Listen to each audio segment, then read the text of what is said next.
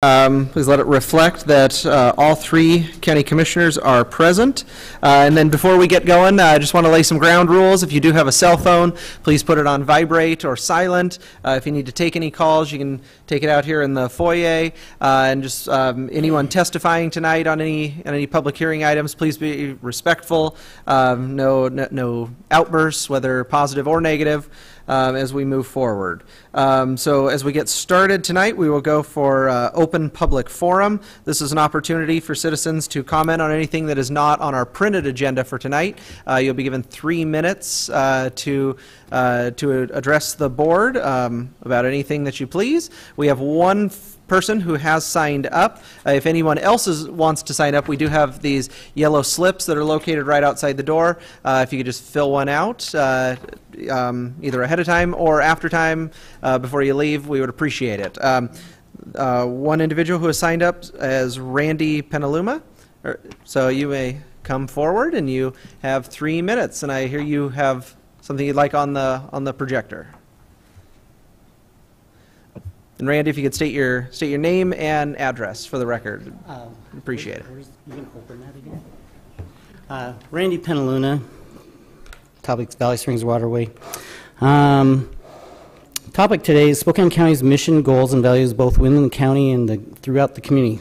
Although I have not been successful in finding where the county commissioner's mission, goals, and values is documented, it must be no easy task managing hundreds of employees, multiple different business avenues, operational budget, flood control zone, land management, environmental requirements, water, wastewater treatment, roadways, community development, public infrastructure, law enforcement, corrections, fire safety, public needs, public complaints, more and more.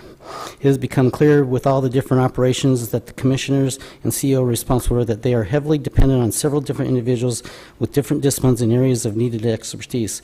Seems like all of our elected officials always claim to be all about the public, the community, and have the highest of ethics standards and require the highest of ethics standards from their subordinates. 99% of the time that may be true. Then there's the 1% of employees that don't fall within the acceptable boundaries of acceptable ethics standards.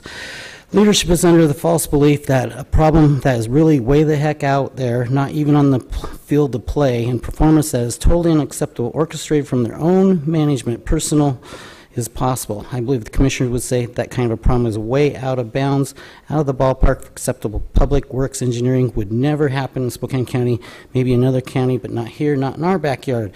We at Spokane County have the best employees there, always on the up and up, and 99% of that time may be true.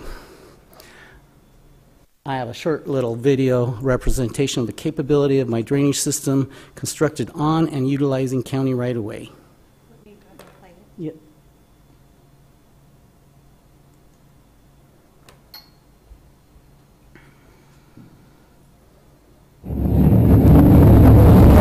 There's a problem with rain in this part of the backlot because the site is built on a hill. And during storms, we've been known to have floods. You might want to be careful if you're sitting on the left side of the drain. Watch the top of the hill. Keep the cameras protected because here comes a flash flood.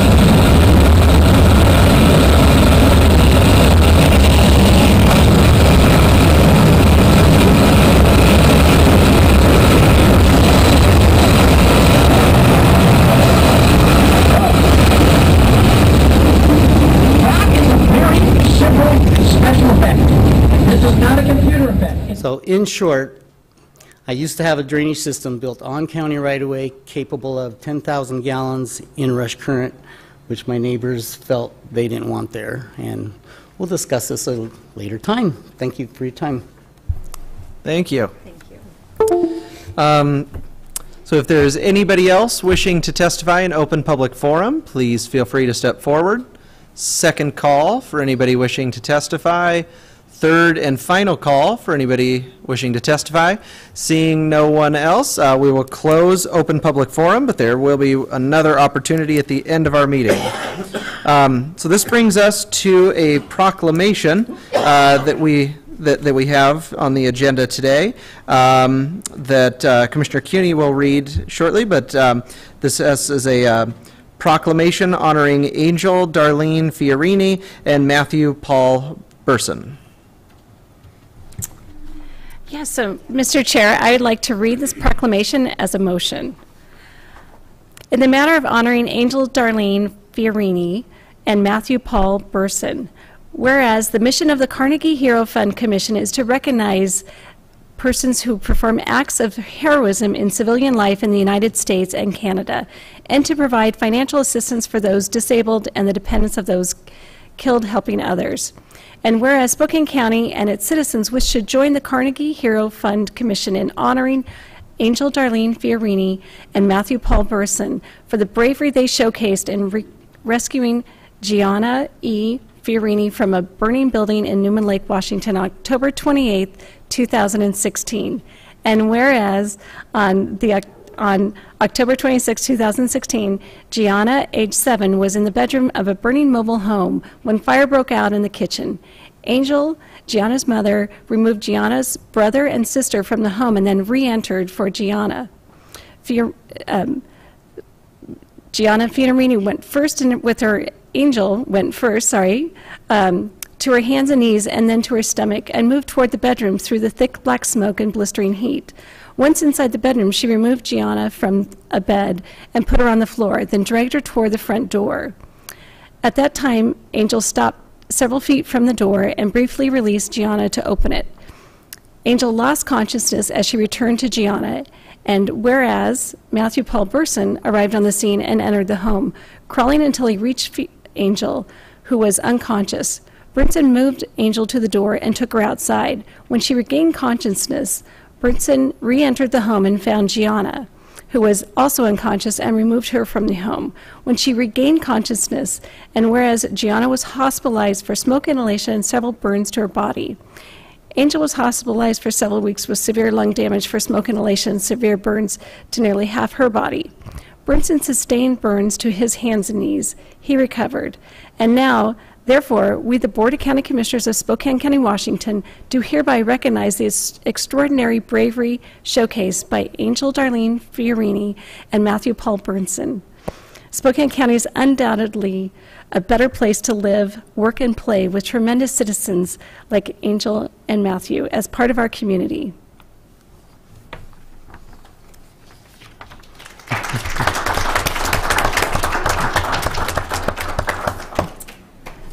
I'll second the motion. We have a motion and a second. Any discussion? All right, all those in favor, please signify by saying aye. Aye. Aye. Aye. The motion passes unanimously. So we would like to present these to you.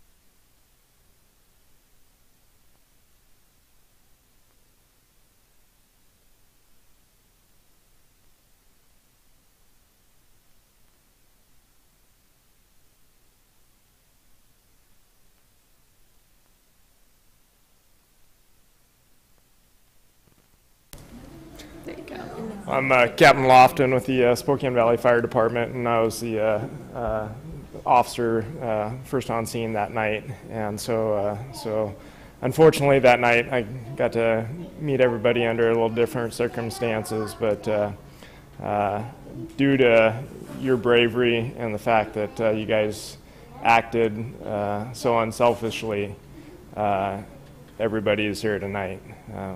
Gianna and Benny and yeah, so thank you. You certainly made my job a little easier that night, but you guys, it's been an honor to recognize you and see that you guys are nationally recognized for something that not everybody's willing to do. So thank you for all that you guys did, and it's great to see everybody here tonight. Thank you.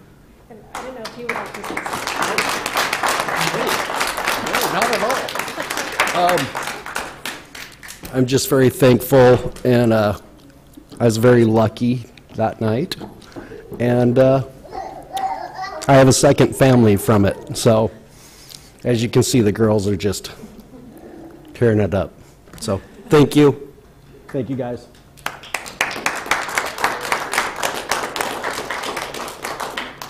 Angel, do you want to say anything, or you don't have to? Okay, perfect.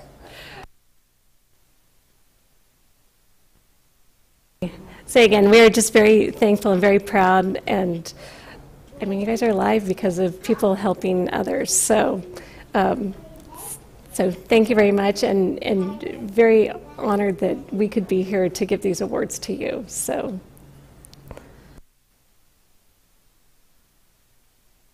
Absolutely, thank you. And to Matthew, Angel, and our first responders that night, I mean, you guys represent what is wonderful about this community, and just thank you for being a part of our community.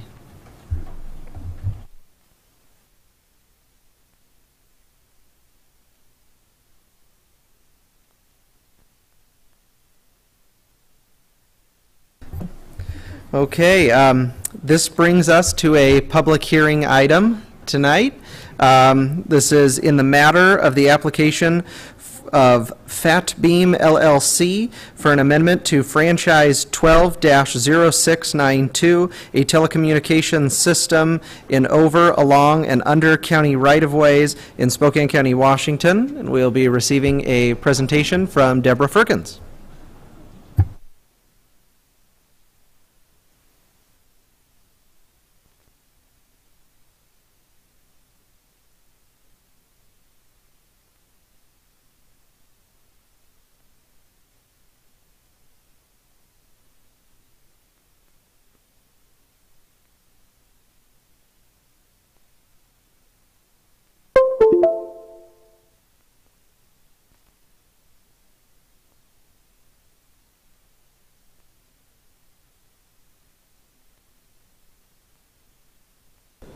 Good evening, Commissioners. Deborah Firkins with Public Works.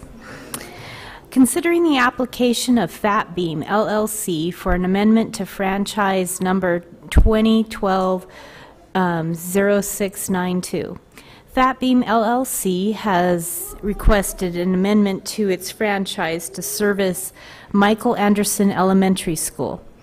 This amendment would allow them to go on Brooks Road from the city of Medical Lake to run east on McFarland Road to Fairchild Air Force Base. The Public Works Department recommends that the amendment to franchise number 2012-0692 be granted, conditioned on Fat Beam LLC showing Spokane County permission from Fairchild Air Force Base to enter upon its property. Thank you. Any questions for Deborah? No? Okay. This is a public hearing item, so anybody wishing to testify on hearing item number 5, please come forward. Second call for anybody wishing to testify. Third and final call for anybody wishing to testify. Seeing nobody wishing to testify, we will close the public hearing, and I will look to my fellow commissioners for a motion. Mr. Chair, I move to approve the application of Fat Bean LLC as presented. Second. Okay, we have a motion and a second. Any discussion? No discussion. All those in favor signify by saying aye. Aye. Aye. Aye.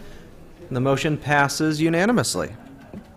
Well, this brings us to item number 6 on our agenda, which is our second and final open public forum. Anybody wishing to testify in open public forum, please come forward. Second call for anybody wishing to participate in open public forum. Third and final call for anybody wishing to participate in open public forum. Seeing nobody come towards the microphone, we will close open public forum, and we are adjourned.